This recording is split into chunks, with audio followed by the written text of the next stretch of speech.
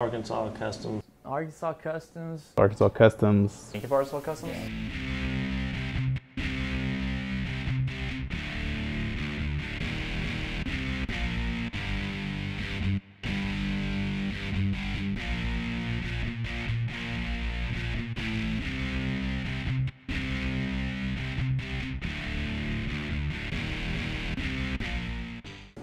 Basically, Arkansas Customs is just truck accessories is the main thing that most people recognize, like the lift kits, lowering kits on some trucks, wheels, tires. Essentially, it's just a truck accessory store is what I tell everybody. Say Arkansas Customs and everybody's like, oh, I know, I got my truck down there. Oh, they did this guy's truck. You know, they did a really good job. We started the company 3 years ago in probably the worst economy that the U.S. has ever had. So to have basically everything lined up against you, you know, minimal money to work with, terrible economy, and here we are today on, we'll probably do close to $2 million in sales this year.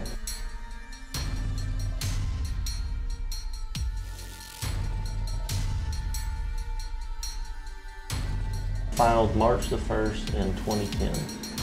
It was the actual filing date of the business, so just over 3 years now. It was open for 2 years, and then I came in for this last year. We've been here for 3 years, and I can tell just from last year we picked up so much, so we're still growing.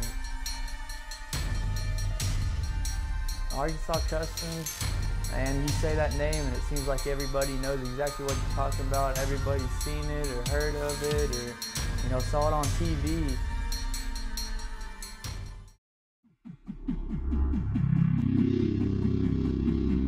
I started working on cars when I was about 14 years old. Start, like I said, as a hobby. You know, you kind of start tinkering with your own stuff. It grows from there. I was always kind of into the suspension side of things. In general, just the functionality, the mechanics of it, the principle behind it, why it does what it does. You know, just a fascination, really.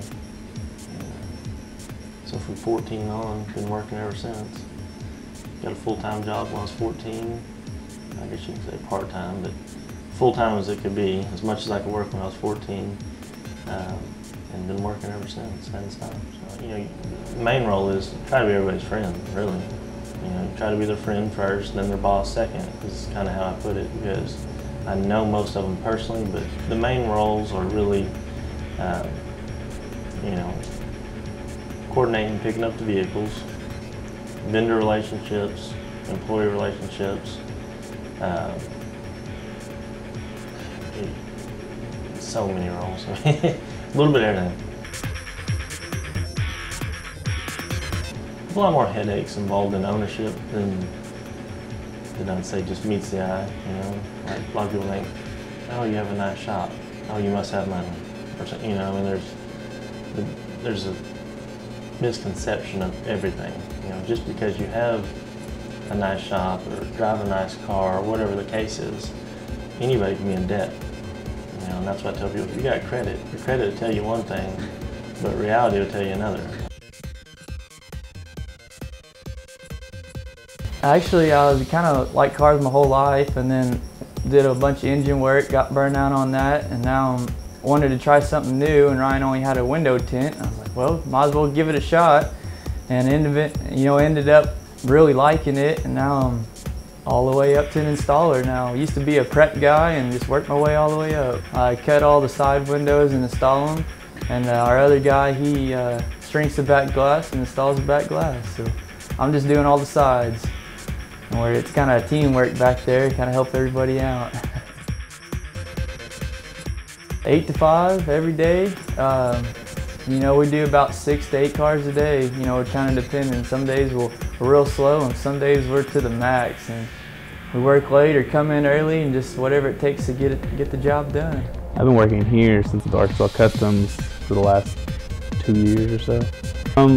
I did the dirt bike thing when I was little, and you know, my dad had some cool cars, and he was a painter and stuff. So I mean, I was kind of always around it.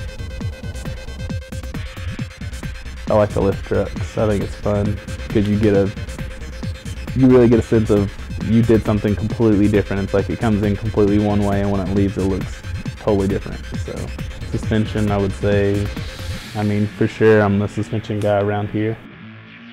A lot of 7.5-inch lifts and 35-inch tires, and a lot of Tahoes. Do a lot of leather, but really, it's pretty diverse. I know Austin Mayfield, who started the Big Truck Mafia on a personal level, kind of one of those customer relationships that just developed into a friendship.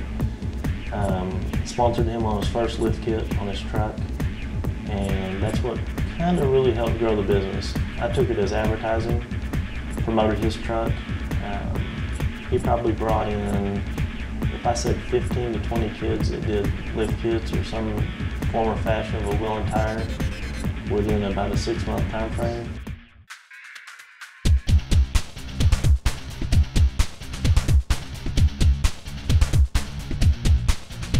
I want to take this to kind of another level where we can maybe get into detailing vehicles.